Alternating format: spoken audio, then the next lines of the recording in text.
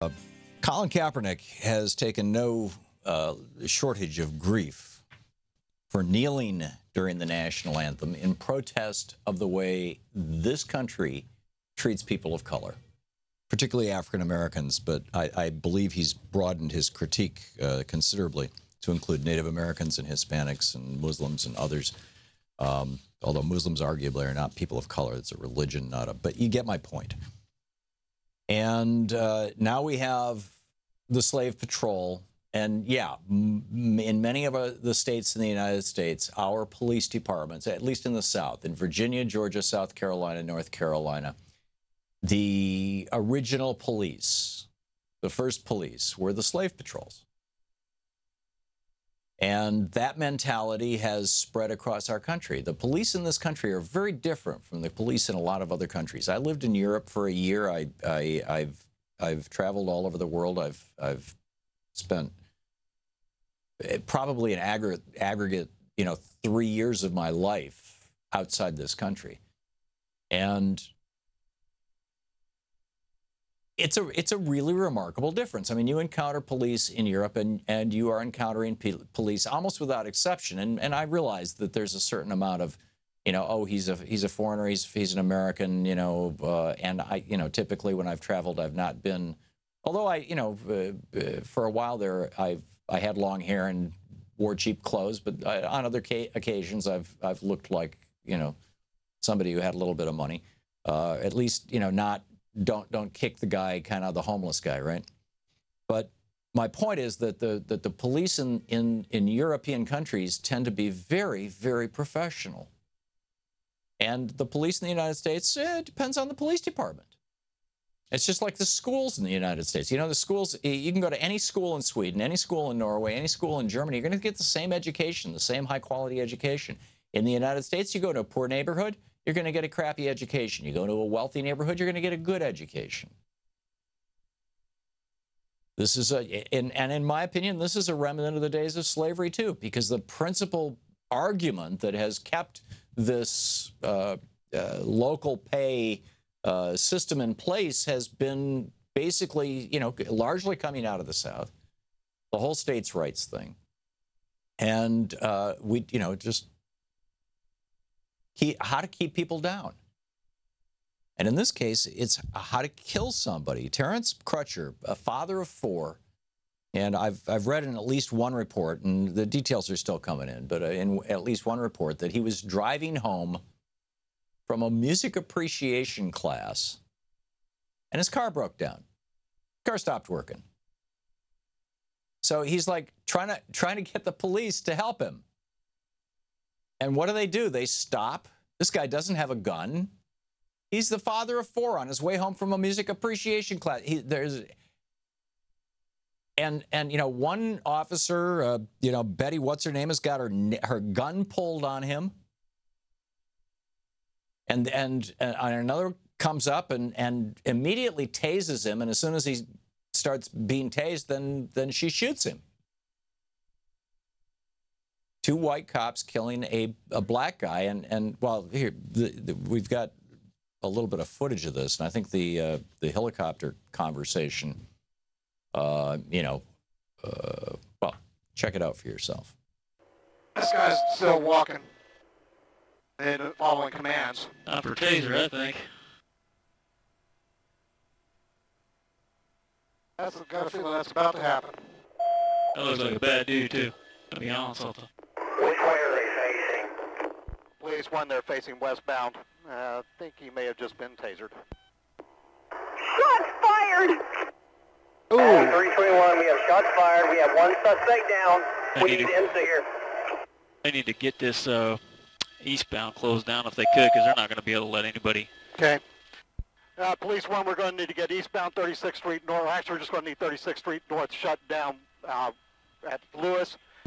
So anyhow, that was the video. You heard, the helicopter guy go, "Oh, it looks like one bad dude," and the other guy going, "Hey, he's not following command."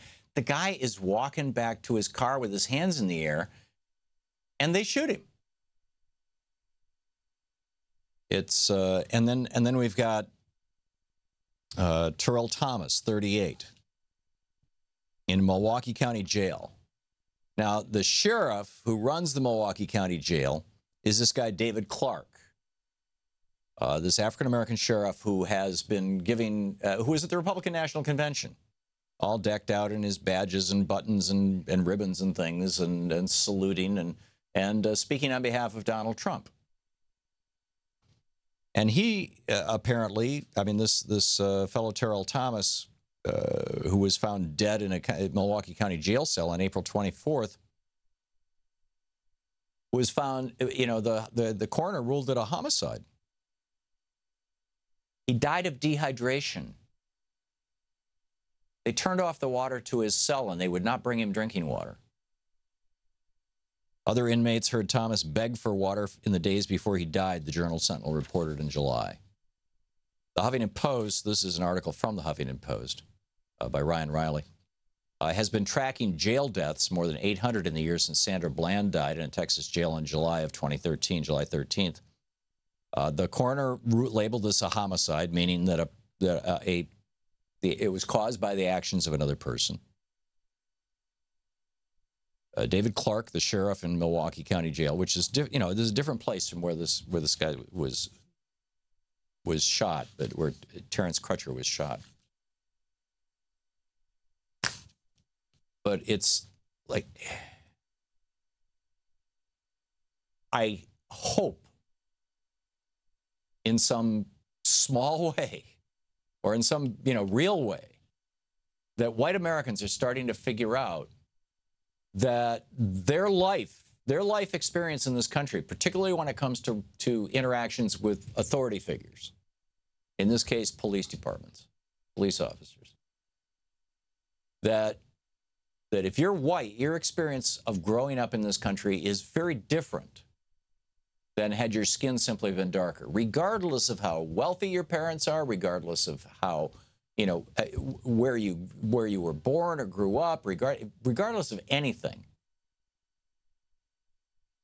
I mean, yes, a certain amount of money can buy a certain amount of insulation from this kind of craziness, but this is baked into the cake. This is part of America. And this is the part of America that Donald Trump is celebrating. Congressman Joel Walsh, former Congress, he one-term member of Congress, then he became a right-wing radio host and started making racist comments on the air. They pulled him off for a while. I think he's back to being a right-wing radio host now. He tweeted last month, "If I had a bowl of Skittles and told you 3 of them would kill you, would you eat a handful? No, this is our refugee problem." And, you know, and then Don Trump Jr. tweeted out a picture of a bowl of Skittles and said, "If I had a bowl of Skittles and I told you just 3 would kill you, would you eat a handful? That's our Syrian refugee problem." So Joe Walsh is pointing out that Donald Trump Jr. stole his racist meme. Well, the racist meme didn't originate with Joe Walsh, who himself, you know, has done a pretty good job of demonstrating his, shall we say, lack of ability to empathize with anybody who isn't of European ancestry. I mean, it's a totally bizarre situation. A spokeswoman for Wrigley America, which makes Skittles, said, "Wait a minute, Skittles," oh, she didn't say, "Wait a minute," I did. She said, "Skittles are candy, refugees are people. We don't feel it's an appropriate analogy." But wait, there's more. Originally, the analogy, which is a racist analogy, it started out back in 1946 in a newspaper in Germany called Der Stürmer. Der Stürmer was published by a guy by the name of Julius Streicher. And Julius Streicher was executed as a war criminal at the Nuremberg trials. But in his newspaper, or in a book that he had published, he tells the tale of what he calls the poisonous mushroom. Quote,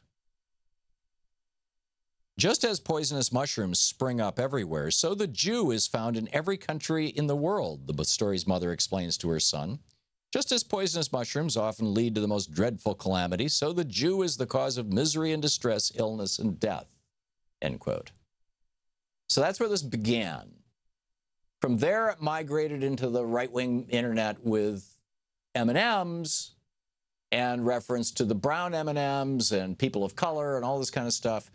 But then after Trayvon Martin got killed, if you do a Google search on Skittles Trayvon meme, you will find just this freak show of graphics and comments from white racists using Skittles to trash Trayvon Martin.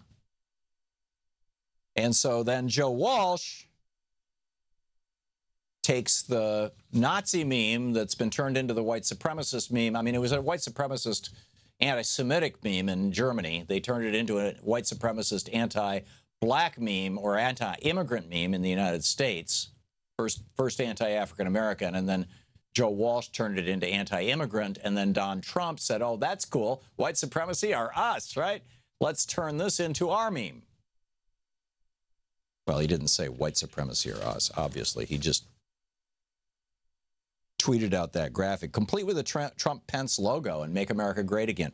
Now, what they really mean is Make America White Again. That is the beginning and end. That's the entire essence of the Trump campaign. What a mess. And the Trump campaign and people like Donald Trump are doing nothing but making this situation worse. We'll be back with your thoughts on the issues of the day right after this. It's 19 minutes past the hour.